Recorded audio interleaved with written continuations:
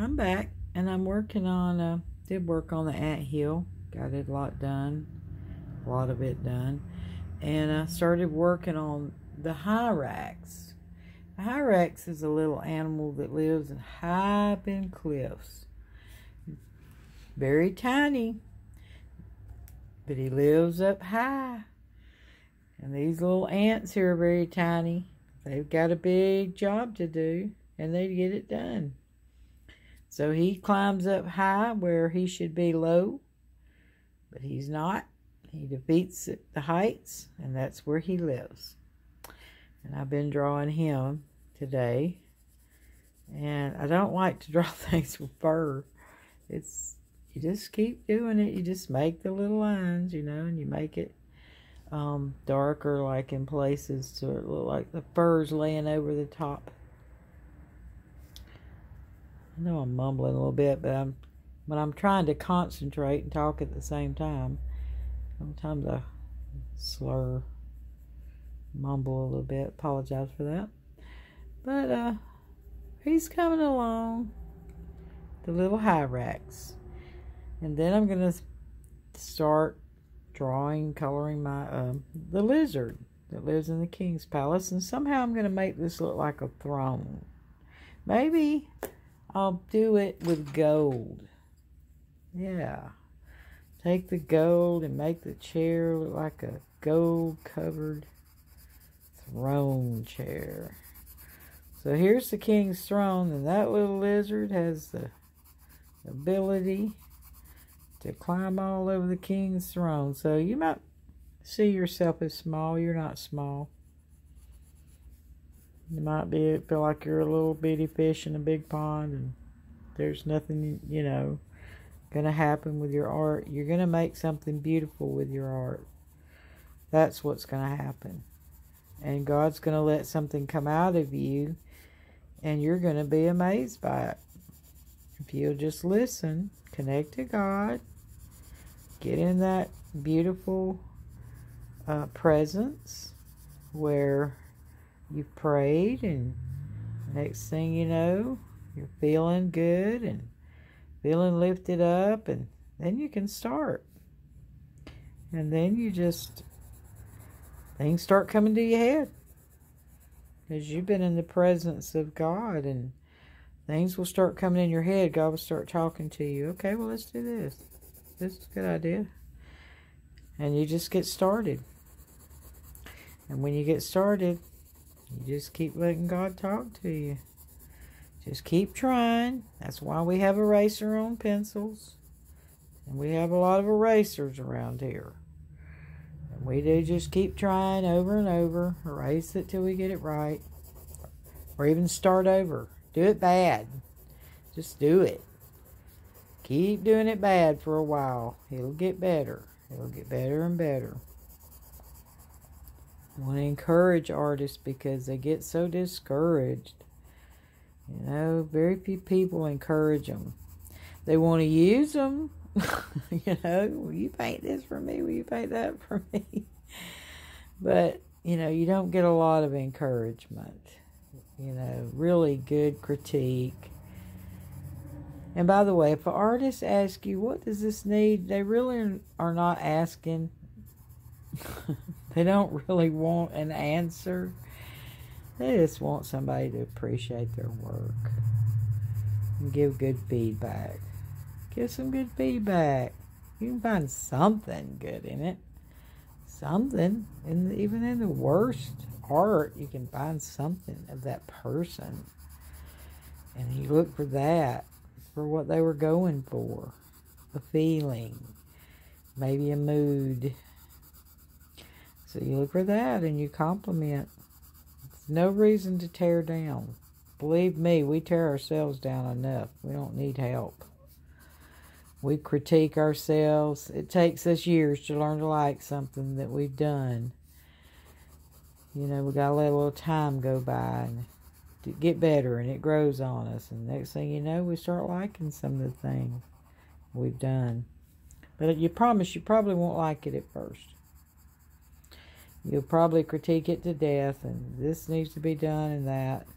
But there'll become a point, there will come a point when there's nothing else you can do to make it better.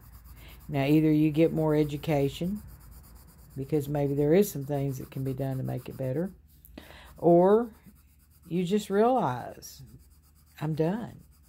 Sign it. Date it. Sign it. And leave it. You're done. When you can't think of anything you can do to make it better, you're done. And so sign it. Maybe somebody will like it. Hang it up in your own house. Make it pretty. Surround your home with things you've painted, things you've done. Who cares about decorating? I used to care so much about that kind of stuff. And now I just want to be surrounded with things I love and things that make me feel good and, you know, things that inspire me. I don't care if it goes. I don't care if it matches. I just want things I love around me. So, all right, I've got this chair about colored in. It's not anything real magnificent looking. But, you know, your brain sees a chair. And that's what I want. You don't just see a chair, your brain sees a nice chair. I could put maybe some jewels on it. You know, I could make some circles. When I make circles, I'll kind of like to use something like this little tool. If I have it. If you don't, find something a bottle top. Find a bottle top. So I like this because it's got all the way down to the tiny, tiny circles. So if I want jewels, let's just say I want to put some jewels here. I'm trying to do it holding the camera. It's not easy. Yes, make a circle right there. It's going to be very tiny. There you go. So then I can color it in. Maybe it's a red ruby. There you go. There's a red ruby on that chair. It looks like a black dot on camera. And it kind of looks like a black dot up close. So if you want the red to show and the black is kind of filled in, just kind of let it go around the edges. And it will fuzz up a little bit. See how it's fuzzing up? And your eye will see it. You'll see the red. See? You didn't see it before. It's just a little fuzz, and it causes your eye to be able to see it. Doesn't have to be perfect. What are their eyes going to see? You know, your eyes don't see everything. Just the things you need to see. Excuse me. So, so we'll do like 2 rubies right here. Maybe messing up my little drawing because I'm trying to get it straight. There you go. Oh, that's terrible. Alright, let's put another ruby. Gonna have to make it bigger than it is anyways. Another ruby. Fuzz it out a little bit. May have buzzed out too much, but remember what I said. That's what the eraser's for. And believe me, I have a lot of erasers. I just got a whole pack of them. I even like these little school erasers. They're really nice. Look at my fingernails. Dear God.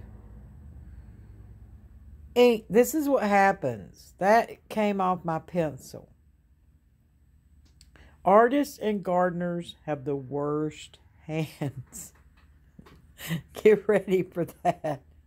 And guitar players. Yeah. Well, that's just ink. That happens. Okay. Got to be ready for that. You see, I don't have any fingernails. Well, I like long nails. I like pretty nails. But when you garden, you do art, you do painting, forget the nails. Might as well forget that. Alright, we're going to finish this. It's a little long here, but I'll come back another day and let you see the finished result. If that don't look good, I'll erase it. I absolutely will erase it. You don't want to press down too hard when you erase. You really don't. You don't want to tear a hole in your paper and then you have to start over on another piece of paper. But just, you know, give it a little touch and erase. And I'm not a good drawer. I'm not. I've seen people amaze me with their drawings. I do the best I can. But I do like to color. I love to color. So I'll draw. But your drawing is only going to be as good as your basic drawing. It's only going to be that good. I don't care how much you color it. You got to get the basic drawing pretty good for your drawing will look good. I do want a little bit of brown behind this little lizard so that, you know, if you just color it green, it's going to look like a kindergartner colored it. So you want a little definition because he does turn brown. He turns green if he's a gecko. Like some kind of little gecko here. Little eyes. So, yeah. I'll put a little brown on him. And then I'll come back with some green. He should be gold. He's on a gold. He's on a gold. They turn the color greens and browns. So whatever they're sitting on. He's cute. See, I'm starting to like him. See how you start to like your little drawings? It's cute. Hey, dude. You're starting to look like something. I'm starting to see you. Okay. So I got a little green. So what I'll do next is try to find a darker green. Oh, there went something. Yeah, you're always dropping pens and pencils and erasers and sharpeners and paper. Just leave it there till you get through. Or just get up and pick it up. Ta-da! Okay. This color's okay. It's a little darker. It's called emerald green. And I get these at Hobby Lobby.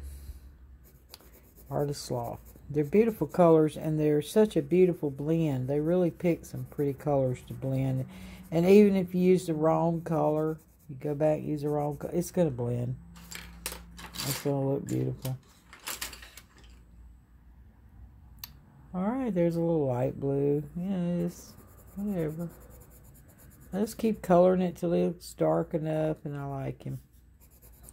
And then I'll do a little shading. I'm going to do my shading, I think, with dark brown. So you do start you a little bit of shading with the dark brown. You got to define something. Which side's the light? The light's coming from the left side. So his shading is going to be more to the right side. So that's how you bring things out, make them look real. The shading.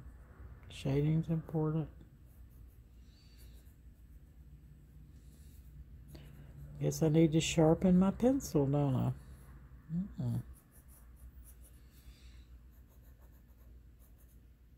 I had an electric pencil sharpener. Did not like it.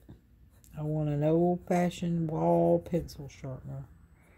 But the one I've got is new. It worked pretty good. And it does work good. You don't want to chew your pencils up. They cost too much when you get good pencils. I think I paid $25 or $30 for this little set of pencils. But they're good. In other words, they don't break as easy. I've got some that break terribly. Right here. Let's see. No brand. Oh, there. There you go. What does that say? Not made in America, so it's not as good a quality, and it breaks easy. Of course, some of these might be made in another country. I have no idea where they're made, but I'm just saying, there are bad pencils. They're cheap. They break. Every time you try to sharpen them, the tip breaks off. So it's just an aggravation. When you get enough money, buy you some good pencils. And if you draw enough, and if you're a child, your parents will invest. Well, let's see what you're doing. They'll be impressed because not everybody can do that.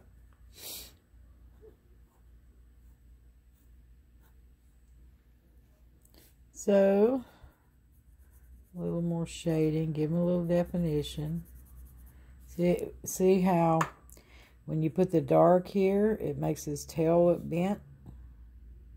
Instead of just a flat green, makes his tail look bent. See? His tail just bent. This kind of brings his belly around. You can see his belly now. Oh, fat belly. Most of them do. Eat a lot of bugs. In my garden, eat a lot of bugs. So, his underbelly is going to be darker because this is a shadow side. And to get the round effect, you have to just kind of curve it around from the... See what I'm doing? I'm just... I'm just making like a little round trunk. And you can see the roundness. That's what gives a round shape. Just kind of come up from the back. Make those little... See how round he's starting to look? There's a lot of tricks. It's not really tricks, I guess. It's just knowing what to do. I'm no expert. Believe me. But I do know a couple of things. A few things. Okay. Not great yet. We do want to put some more color in this thing. But we're getting somewhere. Alrighty. Hopefully, when I get the rest of it finished, I'll be able to come back and show you the rest of it. Till the next time. Get up and draw. Get up and paint. Get up and do your art. Get up and do something awesome.